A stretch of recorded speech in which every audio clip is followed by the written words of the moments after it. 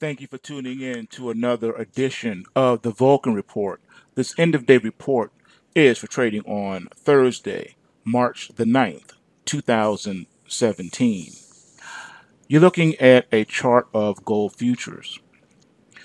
You do remember that for quite a while I was warning you about certain levels in the gold futures that you needed to be mindful of.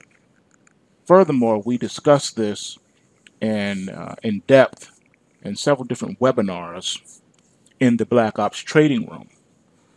For those of you that are members of the trading room, you do recall, especially when I tweeted some of these things out, that the 1242 was a key momentum indicator.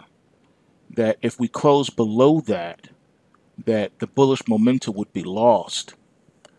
I also recommended that you watch the 1229 level, which was a key support level that indicated an oversold condition from which the gold could recover from. However, a close below 1229 would start to set up the bearish perspective for the metal. I furthermore gave you two more key support levels within the bearish configuration of 1216, 1206. You notice how the market kept respecting those levels. Well, today, unfortunately, the market disrespected the final support of 1206. What does this mean? It means that now 1150 is in play. We may get there fast and furious. It's also showing us a few other things that I want to be able to put on the chart so you can take a look at it. And I need to know if I can show you this or not. So let's see here what we got. Hold on one second. Okay, so at the moment I'm not able to get it to do what I wanted to do, but I'll figure that out at a later date. Anyway, as you can see here, the price is getting worse, and we're heading into further decline with momentum gathering strength, and we also have some downward pressure. So 1150 is in play. The only possible thing to help would be around the 1189 area, possible bounce, and we could start to catch here the ramps, and that could help save the decline and kind of stave it off at least for a bit. And we could catch a bid back up to the 1225, 1230 range. However, a crash below the Kumo cloud does open up that 1150 and even further drop than that. So this is looking pretty nasty now on the daily chart as well as the weekly chart. Let's see here. Yep, here we go right here. That 11 around 1187, somewhere around there on the weekly.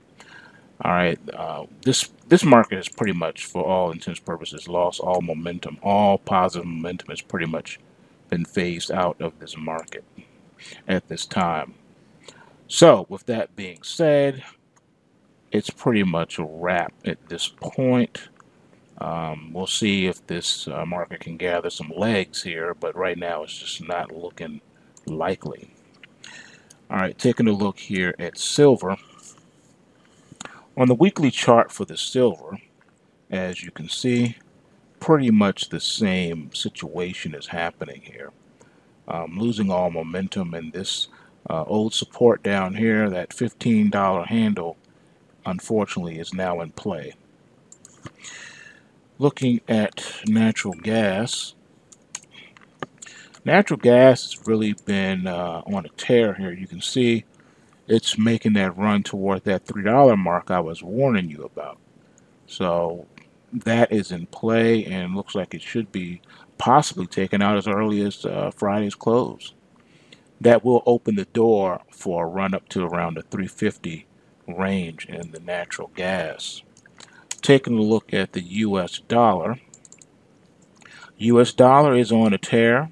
It is making that 102 support like I told you. It's building upon that now, and by the end of April we should easily be closing at 104-ish or somewhere slightly above there. So the dollar is on a tear, along with Bitcoin. Taking a look at the crude oil market, I have been telling you about the extended trading range and the elongation of this range. On the weekly chart, it's a little bit more visible than on the daily chart. As you can see, we've gone pretty much nowhere. We're trading inside of here. All right, this resistance and support. So basically, this is showing you that the $51, $52 handle has been acting as major resistance within this trading range. So as you can see here, we have struggled to stay above this $52 line. All right, so the range extends from 52 to 55. That's a $3 resistance in this trading range. So you've been trading with inside that $3 channel. All right, and now all of a sudden you're closing below it. Therefore, you can see that it's testing this support level of $48.90, and a close below this opens up the bear march down to $40. Can it help itself? Can it gather some legs? Or are we going to 40? Let's find out.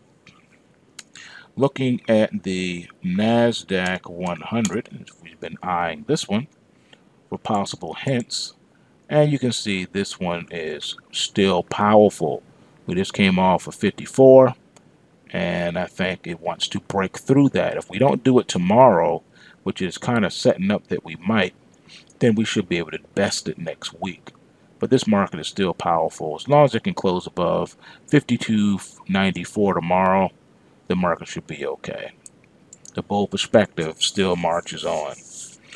Taking a look here at bonds that we've been watching, and you can see here that the bonds are still weak.